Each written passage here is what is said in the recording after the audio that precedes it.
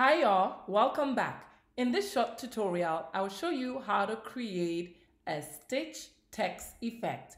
So without much ado, let's get started. Pick the font that you want or the word, and we are going to make a duplicate. So hold down Command J, make a duplicate. Now we're going to turn off the background and we are going to go ahead to click on the top layer.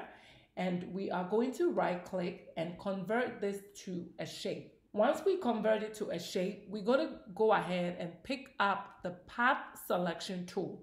Now you notice that at the very top, it activates the menu bar for the path selection tool.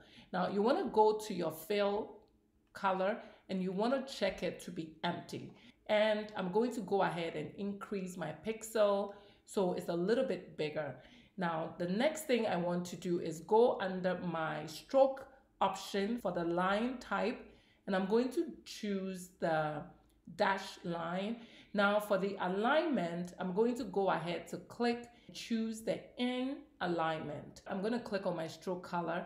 I'm going to set that to white. Now, go back and turn on your background. Now, this is a little bit too thick in terms of my pixel stroke thickness, so I'm just going to go ahead to reduce it, or you can basically type it in like that. Now we want to make sure that our text, the black, goes beyond the white. We want to make a duplicate, so Command J, make a duplicate. Now we are going to click on the layer below and we are going to click on our path selection tool. Click on your stroke, change that color to black, and we are going to go ahead and change our stroke thickness.